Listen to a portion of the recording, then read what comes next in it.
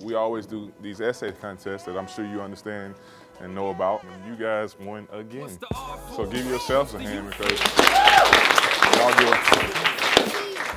you guys do an awesome job. Rush for literacy, rush for literacy. R for U for understand. And what's the S for? Succeed. Last but not least, what's the H for? Rush for literacy, rush for literacy. Yeah, now beyond providing knowledge, getting your grammar polished in preparation for college. An open book needs an open mind to the reader. Could be the difference between a follower and a leader. Knowledge is power, so follow these steps. Read and understand, it leads to success. You need to continue your learning. Giving hope to every boy and girl. Spark your creativity, expand your world. What's the R for? What's the U for? Understand. And what's the S for? Succeed. Last but not least, what's the H for?